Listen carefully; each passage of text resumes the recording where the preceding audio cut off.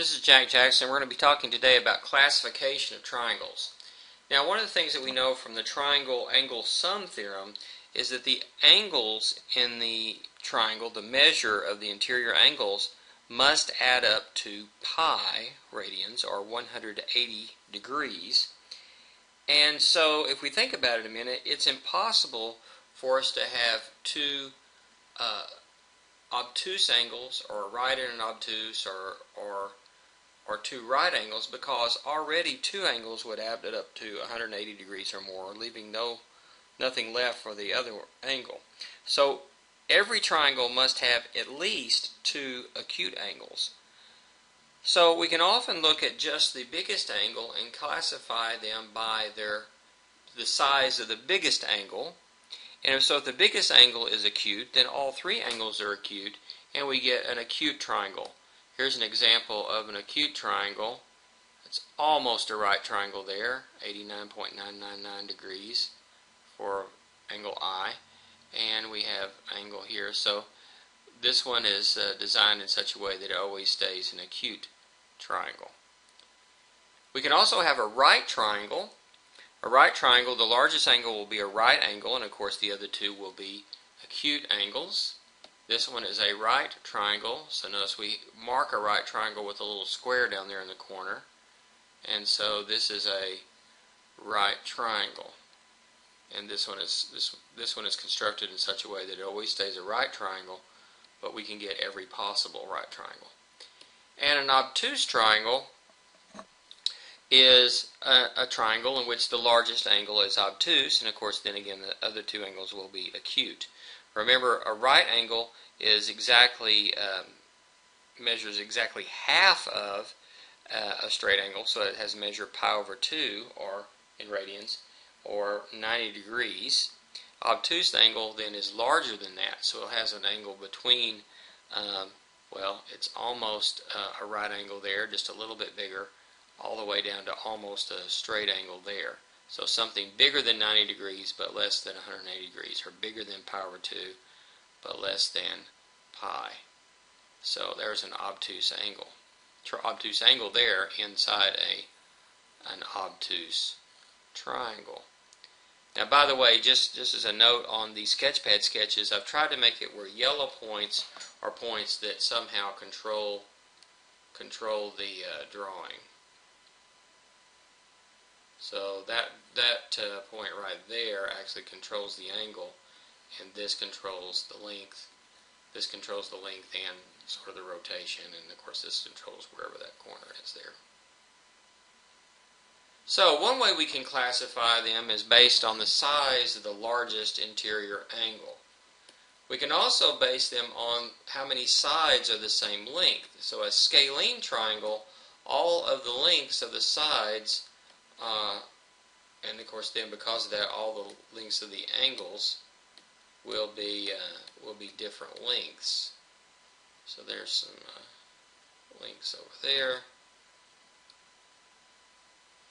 for the scalene triangle, and you can see that this one is constructed in such a way so that the lengths are always all different. So we get three different angle measurements and three different length measurements. Okay, maybe not so obvious there, but maybe we can make it a little bit more obvious.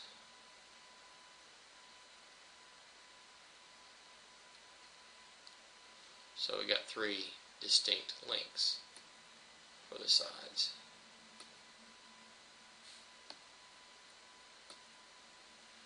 Now, an isosceles triangle is a triangle which has two or more congruent sides. So here, notice that these two sides that are marked like this, with these marks, are congruent. If you can tell kind of the way this thing moved, you might get an idea how I constructed this. So notice this kind of goes around here. And so there's an isosceles triangle. Notice that does include the case where all three are congruent. And it turns out, we can prove this a little bit later on, but it's isosceles if and only if it has a pair of congruent angles as well. So if these two sides are congruent, then their opposite angles are also congruent. So it actually, later on, will prove that if the sides are congruent, then the angles have to be congruent, and vice versa. If the angles are congruent, the sides must be congruent.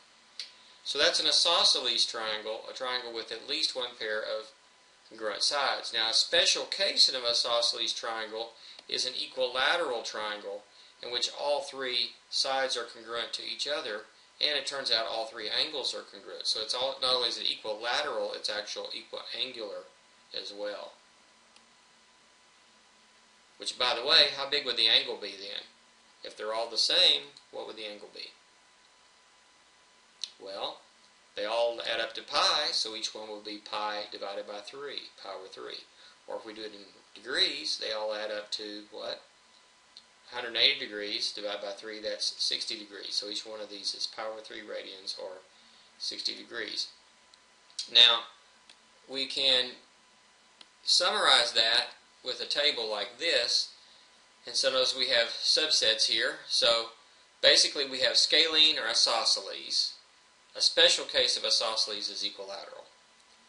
So they can be scalene and acute, or isosceles and acute.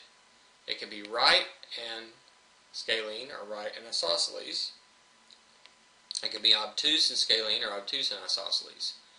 And a special subcase of all of the acute isosceles is the equilateral, which is acute and isosceles, but it's also equilateral. It's a special case.